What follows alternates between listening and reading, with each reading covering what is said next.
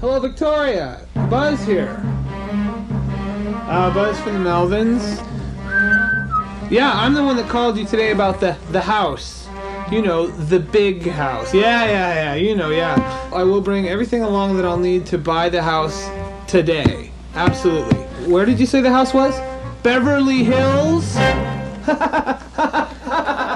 I think I can handle Beverly Hills. After all, I do need a bigger place.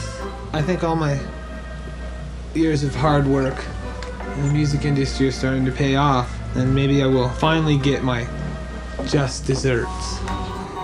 I'm going to be the next owner of this place. I can feel it. We could have a hell of a blowout in this place. Boom! Dancing, parties. Actually, you know, I don't think I'd let anybody in this place. I think it would just be me and my beautiful wife, and that would be it. Hog the whole place to ourselves. I guess we could do that as long as we were the owners. This must be the bar. This is the bar. So does it come with a bartender? Can you tell me that? Whoa, easy does it? Doesn't come. Maybe we shouldn't be at the bar. You could do anything you wanted in a house like this. This could possibly be the house of my dreams. I love it. Let's see the kitchen. The thing is, can you afford it? I've got everything I need right here in this bag. No worries, no worries. No financial worries for Mr. Osborne. You know, I've always been deathly afraid of water. I don't know why. Really? Yes, I can't even drink it. It has to be mixed with something. I won't let it, you know, pass my lips. So. Well, isn't that strange? Then what are we going to do with the pool? Oh, you know, that's just a detail I can worry about later.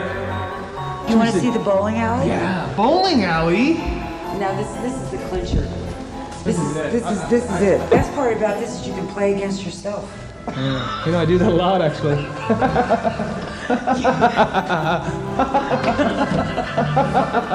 I think I could take this place on by myself. Maybe. Well, you know, Phil Collins' house is huge, too.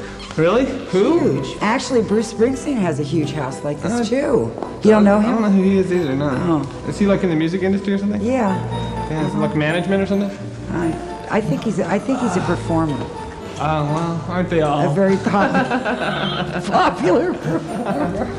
Well, I hope I get a call from your business manager tomorrow. Yeah, me too. Hope I get a call from him.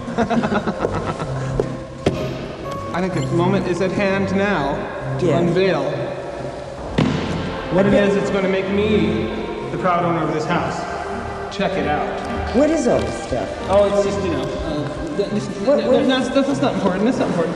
This is what's important. Okay, now in this bag, I have my life's work. Reams and reams of press talking about how wonderful I am. I'm considered the godfather of grunge music. The godfather, one of the biggest musical movements in the last 10 years.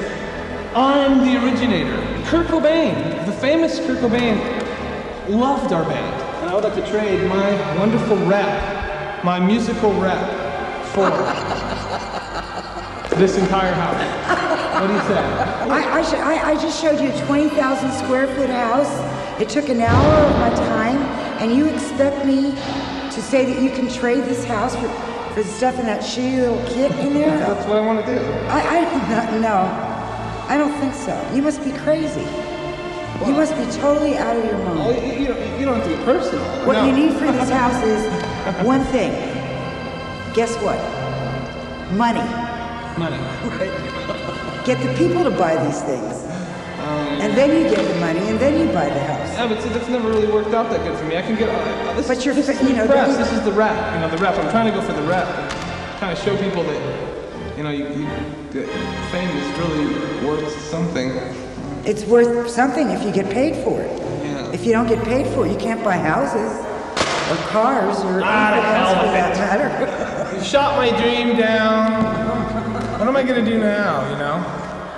I don't know. I should have joined the Marines. Go back to Seattle. Yeah.